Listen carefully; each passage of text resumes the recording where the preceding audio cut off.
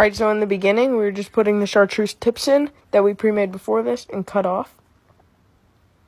Then we close the mold, put a clamp on it, mix up the plastisol without shaking it, because shaking it would create air bubbles.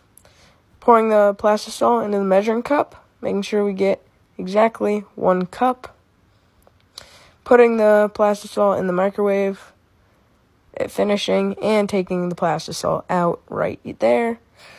Putting the green pumpkin color pigment in. And then we're going to put some flake in.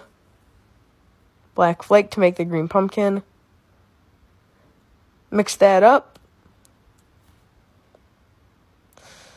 And then we're going to suck up the plastisol in the injector, get all the air out from the top, and then shoot it into the mold.